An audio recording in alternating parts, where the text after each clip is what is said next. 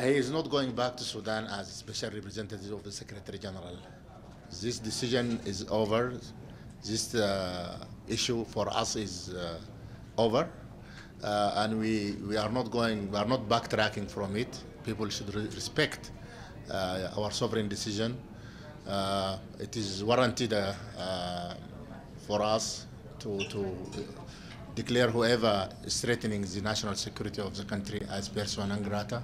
Saying that they did not want to have any peacekeeping forces from countries that do not. My criticism on the fact that the government continues to seek a military solution, despite the fact that a ceasefire agreement had been signed, despite the fact that the DPA had been signed. So my incessantly criticism on this.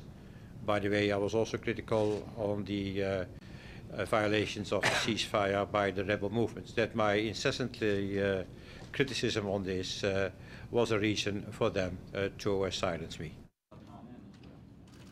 Negotiating 1701. I have not exceeded my mandate.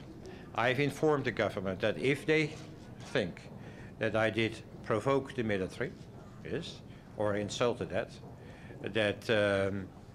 was not at all my intention. Sufficiently robust that working with the government of Lebanon, the enhanced UNIFIL could help create those. With respect to Mr. Pronk's status, the council members, in the course of discussions this afternoon, paid high tribute to the invaluable work he has done in Sudan, heading up the multi-dimensional peacekeeping operation mission there, UNMISS. We agree that he did a great job under very difficult circumstances.